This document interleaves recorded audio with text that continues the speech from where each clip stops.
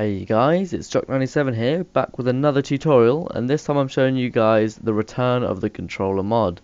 Now, some of you might not know this, but the Gontroller mod was actually around quite a while ago, but then it just started to break, so we ended up dropping it because it was quite server intensive, you know. But now Bessel has recreated it, and basically it's a mod that allows you to see what relation a player has with your faction through the color of their name. So for example, if someone's in your faction, in the same faction as you, then they will have a green name. Whereas if they're in an enemy faction, they'll have a red name. Just like High Society, the beautiful model here. So this is a kind of mod which basically just that nice little touch which lets you, be able to notice who's your friends, who's not, so you can know who you can slap up and kill or be nice to. So to install this mod, it's fairly easy. All you need to do is actually you need Forge installed, which I have a tutorial ready all up and done for you guys. Just click on it right in the middle here. But once you've got Forge installed, then it's pretty simple. All you have to do is click this link, bam, and it'll download it, and then you just go to %appdata% in the search bar, Minecraft mods, and we just drag this into the mods folder. So now that we've done that, it's all simple, done, easy peasy.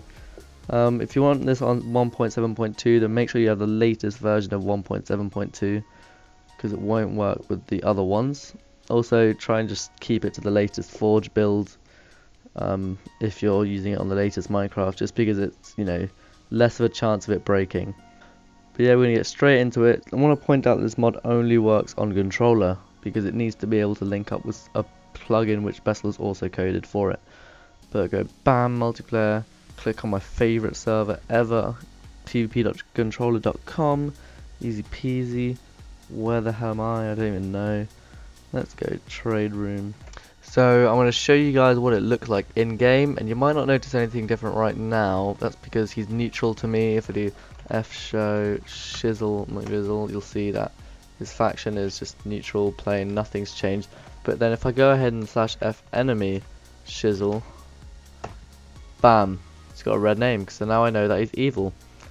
So I'll change this back to neutral. No one ever knew anything happened. So if I go ahead and /F truce shizzle McGizzle, this time it should come up with a pink name, so that we know that he's truce just from a quick glance at his name, and we know that we're not really going to be fighting each other. So if he goes and accepts that, accept the truce, then now pink name, easy peasy, and same for allies, so /F ally shizzle McGizzle.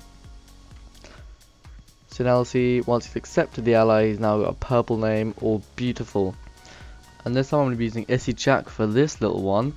And you'll see that if I join Issy Jack's faction, boom, it's a bit of a bug right now, but if you guys ahead and relogs,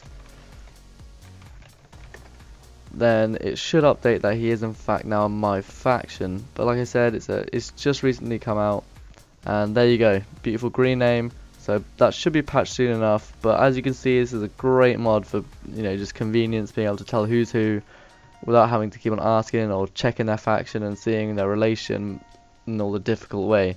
So I really do recommend this, and give all the credit to Bessel for creating this beautiful mod.